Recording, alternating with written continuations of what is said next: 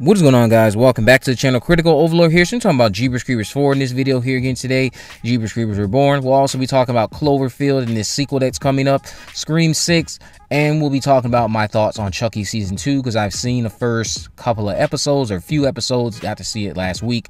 But just to dive on in with Jeepers Creepers 4. So a few folks were confused about Jeepers Creepers 4 being a sequel or not. I did videos to confirm this, and yet when me and many of you watched it last week, it definitely was not as clear as the props we found made it appear. One thing that wasn't helping was the fact that the post puncher that Taggart owns is being missed by people because it's off in the distance and never shown again. Plus, it wasn't even in a barn that the creeper's crawling out of, but more of a, again, broken down brick house that was supposed to be Taggart's barn. And then Chase denounced the other three movies as just films within this world. So then Timo, shout out to you, As Blakey, because you sent the screenshot to me.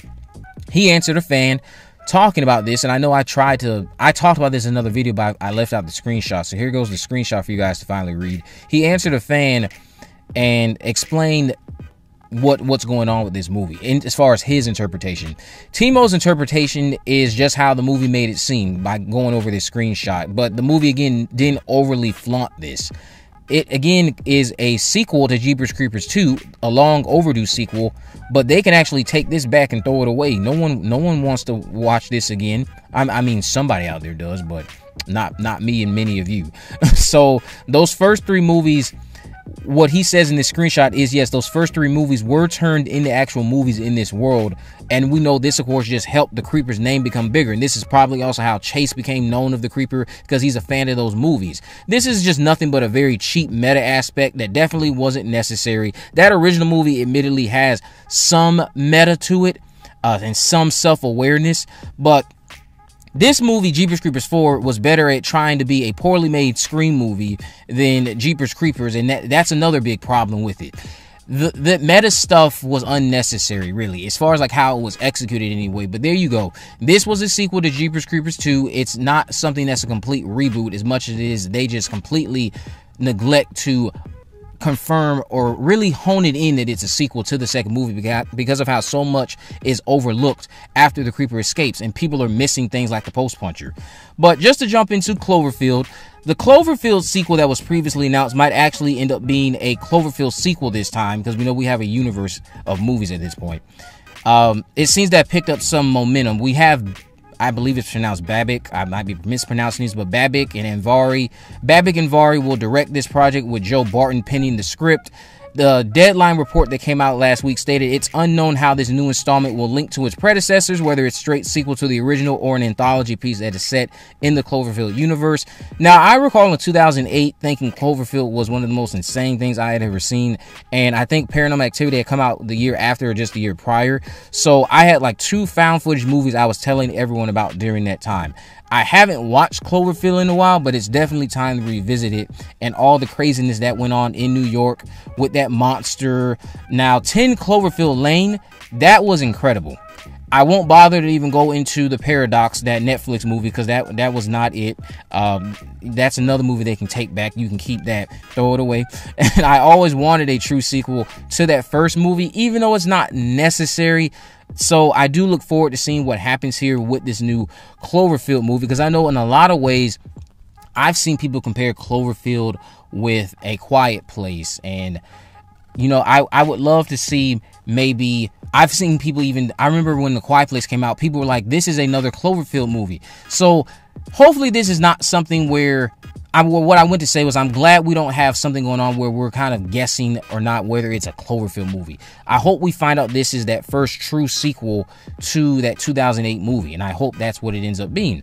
But just to jump into Scream 6, Scream 6's Jack Champion may have had their name confirmed by the user clips_comprehend on Twitter. Now, for those of you who aren't aware, this is a user that's been sharing tidbits about the upcoming film for a while. I did a video about him many months ago earlier in the year, and I don't know how his name never really gained any traction until just recently during the summer. But Some trust the account and others don't buy what they're saying, but they claim that Jack Champion's character's name is Ethan Allar. Now, Ethan Allar's description, according to clips, apparently includes someone who is awkward, smart, and wants college to be the opposite of high school. He lets loose under the influence, but doesn't deal with rejection all that well. Now, Ethan's code name, according to this other breakdown I'm thinking of, I did a video on also, his code name might have been Eric. That description for Eric is giving me the same energy that Ethan's description is coming in from clips. Ethan, or what I meant to say was Eric's description mentions him being shy, geeky, nervous in social settings, especially around the opposite sex. That sounds very reminiscent in a lot of ways to what we were being told is Ethan's role.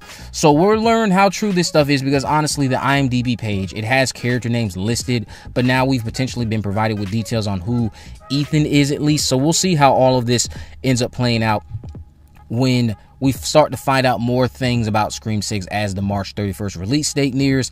So clips also did say that they would be dropping character names daily going forward, so we'll see how true that ends up being from them.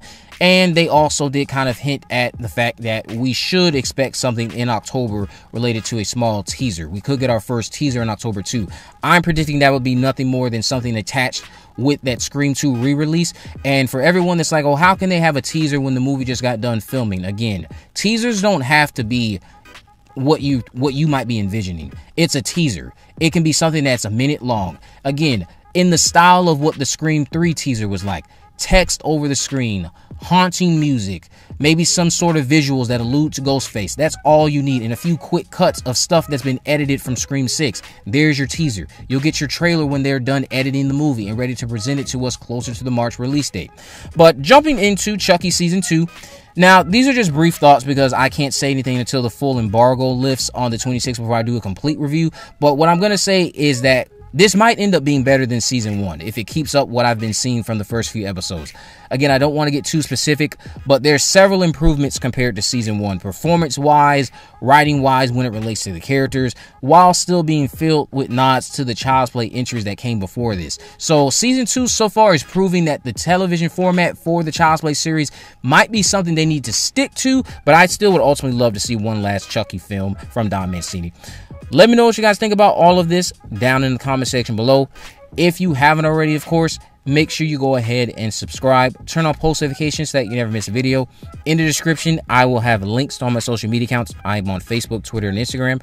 You can message me there, of course, to let me know if there are any movies, news, or reviews you would like me to cover in the future. And with all that in mind, guys, I will see you in the next video.